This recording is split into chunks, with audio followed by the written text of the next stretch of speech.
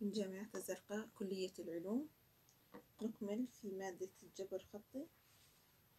نأخذ بعض الأمثلة على Invertible matrices.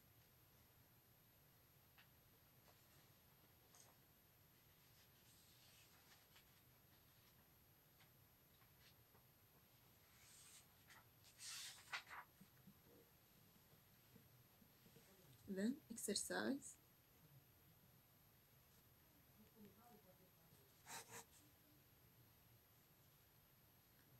أولا نذكر أن A في A inverse يعطيني identity، وأيضا A inverse في A أيضا identity. كيف نجد الانفرس لمصفوفة مربعة حيث ال A 2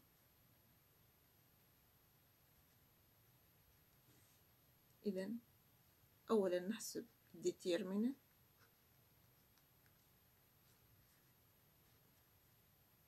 نقلب العنصران، نبدل الإشارات.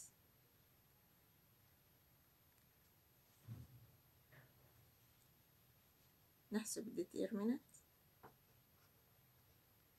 اللي هو 1 ضرب 1 ناقص 2 ضرب 5 هي 10 ويساوي ناقص 9. بما أنه هناك determinant نقدر نحسب الانفيرتبل أو الانفرس للمصفوفة A. السؤال الأول: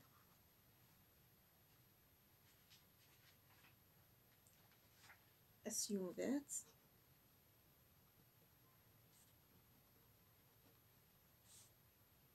A is invertible matrix such that بحيث أن A تربيع ناقص 3A ناقص 2I يساوي 0. المطلوب find A inverse. في نمط هذه الأسئلة نتبع الخطوات الآتية لإيجاد الحل. نجعل I في طرف والباقي في طرف.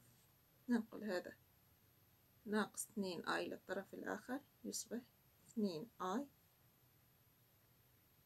يساوي A تربيع ناقص 3A.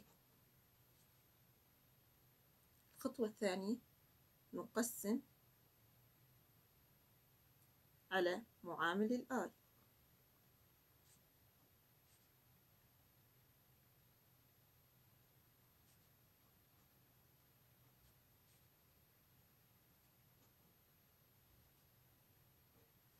الخطوة الثالثة نخرج ال A عامل مشترك.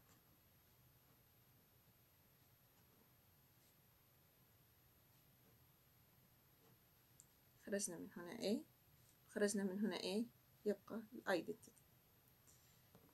هذه A في مصفوفة أخرى أعطتني الidentity.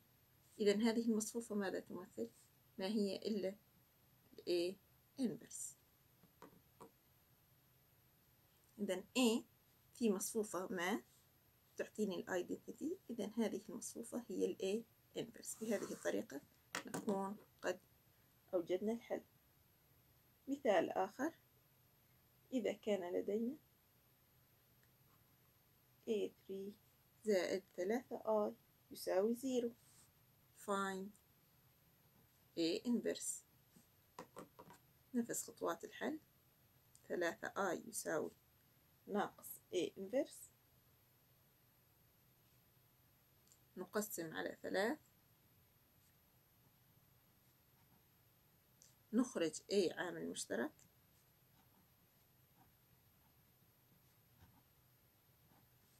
إذن هذا المقدار هو A inverse. إذن A inverse هي عبارة عن سالب ثلث في A تربيع. سؤال آخر: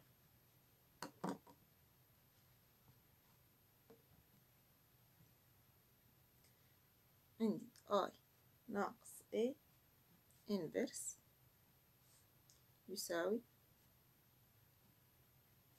زائد A زائد A تربيع. والمطلوب show بين that A3 يساوي 0. إذا لدينا هذه المعادلة. لو ضربت طرفي هذه المعادلة بأيدنتي ناقص A يصبح الشكل الآتي: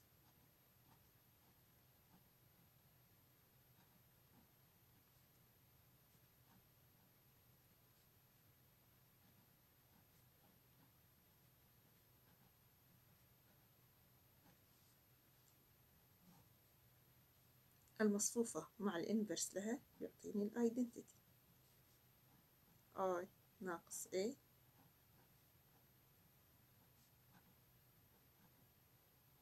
دعونا نفك الأقواس. identity ضرب identity بيعطيني identity زائد A زائد A تربيع. دخلت الأيدنتيتي ثم ناقص A ناقص A تربيع ناقص A تكعيب. نلغي الأشياء المتشابهة. يصبح لدي identity يساوي identity ناقص A تكعيب. نقول الأيدنتيتي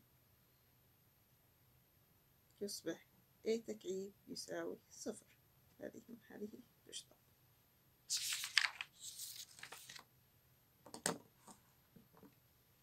سؤال A تساوي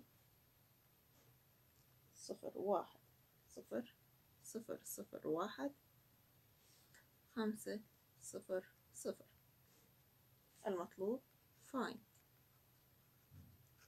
A تكعيب A inverse.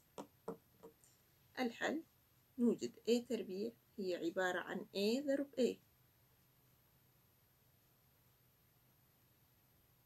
5 0 0 مضروبة في 0 1 0 0 0 1 5 0 0. والجواب هو نضرب الصف الأول مع العمود الثاني 0. الصف الأول مع العمود الثاني 5. الصف الأول مع العمود الثاني 0. ننتقل إلى الصف الثاني مع العمود الأول 0. الصف الثاني 0. الصف الثاني مع هنا 5. ننتقل الصف الثالث مع العمود الأول 1. الصف الثالث مع العمود الثاني 0. صف بالعمود 0. A تكعيب هي A تربيع ضرب A. إذا هو تساوي 0 0 1 5 0 0 0 5 مضروبة 0 1 0 0 0 1 5 0 0. الصف الأول مع العمود الثاني يساوي 5. الصف الأول مع العمود الثاني 0. الصف الأول مع العمود الأخير 0. الصف الثاني مع العمود الأول 0. الصف مع العمود الثاني 5. الصف الثاني مع العمود الأخير 0. الصف الأخير مع العمود الأول 0 0 5. إذن A تكعيب هذا الشكل. المطلوب احسب A inverse أيضا. A تكعيب هي نفس 5 0 0 0 5 0 0 5. نخرج الخمسة عامل مشترك يصبح 1 0 0 0 1 0 0 0 1 اللي هي نفس الأيدنتيتي. إذن A تكعيب تساوي 5 بالأيدنتيتي. اخرج ال A عامل مشترك يساوي 5 أيدنتيتي. قسم على 5 أو هنا لو قسمنا identity هي عبارة عن 1 على 5 A تكعيب فتصبح بهذا الشكل.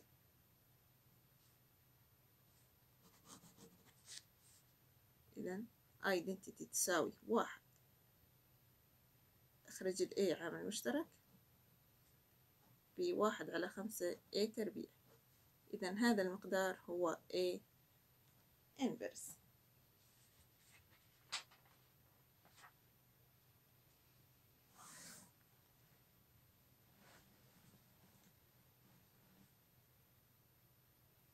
سؤال آخر: لتكن لدينا المصفوفة A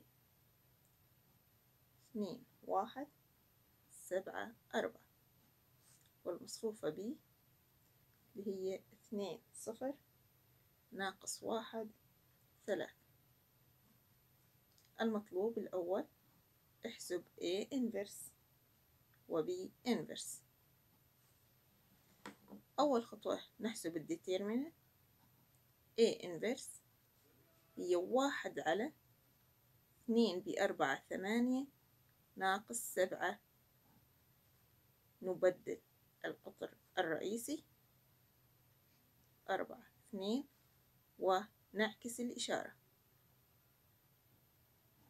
وتساوي 1 على 1 بالمصفوفة نفسها.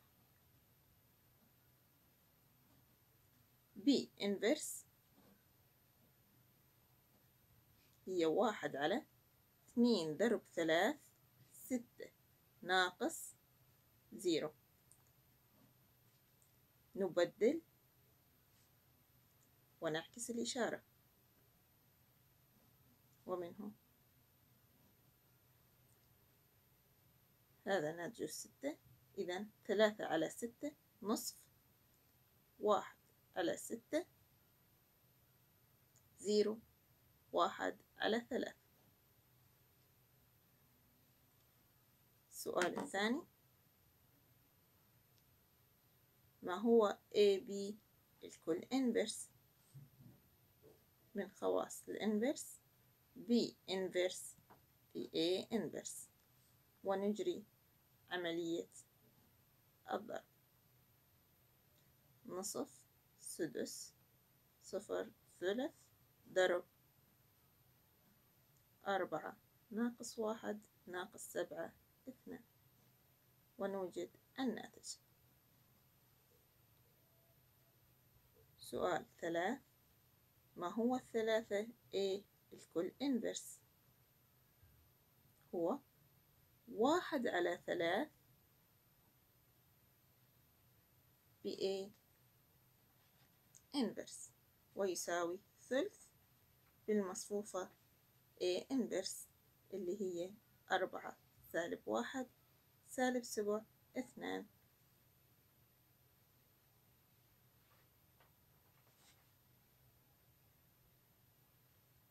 4 ما هي A زائد B inverse؟ يوزع الانفرس على الأول زائد الانفرس للثاني ويساوي 4 سالب 1 سالب 7 2 زائد نصف سدس 0 ثلث ويساوي 4 زائد نص 9 على 2 ناقص 1 زائد سدس ناقص 5 على 6 ناقص 7 زائد 0 ناقص 7 2 زائد ثلث هي 7 على 3. السلام عليكم ورحمة الله وبركاته.